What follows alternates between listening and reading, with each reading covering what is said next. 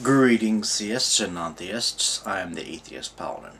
I'm responding to Variablast on the moral issue that he brought up on healthcare. The reason I got upset about his comment is that he pretty much did everything I said not to do. So it felt pretty much like an insult going, nee. And that's why I said it was a stupid thing to do. Now, as far as the moral issue, I don't like talking about why this is moral and that is not moral. And he's sort of right about it. My experience with other Christians led me to this conclusion. But regardless how I came to this conclusion, I still believe that it is correct.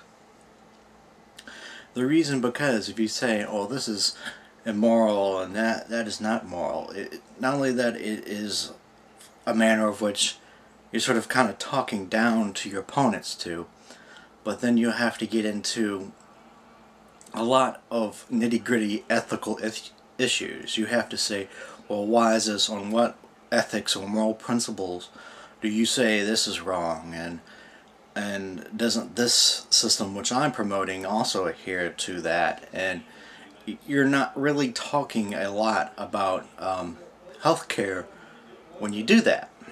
There are ways to actually talk about how it's moral with not actually saying it.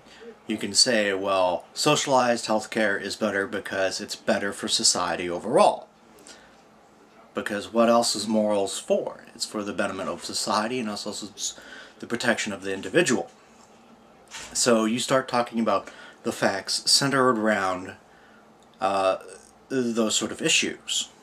So that way you can talk about morality, not without really saying it. And by doing it that way, I think it is more productive than just saying, well, if you deny people health care, that simply is immoral, and socialized care is better than that, so therefore it's more moral.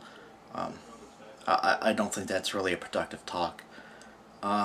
Secondly, I'm not really for people not receiving health care. That's why I made the video. I really want everyone to have health care and get the things that they need, but I go about doing it in a different way. I think the free market is better providing, will be better providing that sort of care than a socialistic system. There are reasons that's why I prefer, I'm not against a socialistic system per se, but I think there are certain areas that I value.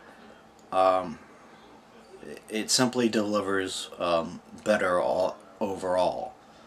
So that's why I support capitalism over socialism in that situation. Now he says he made a quick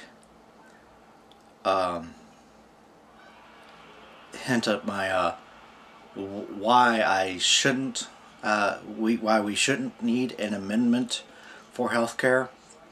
Now he points to the general welfare of public on the delegated duties of Congress as a reason. Say that that was what gave Congress the right to handle health care. Well, when you look at the context in which the Constitution is written, at that time health care didn't really exist. It's really, putting leeches on you. The technology in the healthcare industry has come a long way since then, and I don't think it was ever the intent of the General Welfare Clause to ever deal with healthcare. It was just simply put there for just a sort of like a flexibility clause to deal with emergencies. Another reason why I don't think that is good enough is that in the amendments it says any powers not delegated to the federal government are reserved by the state. That's why states mostly have different laws in each state regulating health care because of that. And I think that's it's killing us, and that's why I say we have to make an amendment to make this matter crystal clear. There is no more state level laws. It is all federal now. There's all going to be one set federal standard for everything in order to properly regulate the healthcare industry. If we don't do that, I think any healthcare reform that neglects to do that really won't succeed, because in the end, states will still be able to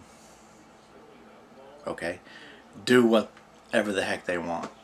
So I think there needs to be a amendment that actually states that, you know, healthcare is no longer a state issue, but is now specifically delegated to federal powers. So that's my thought.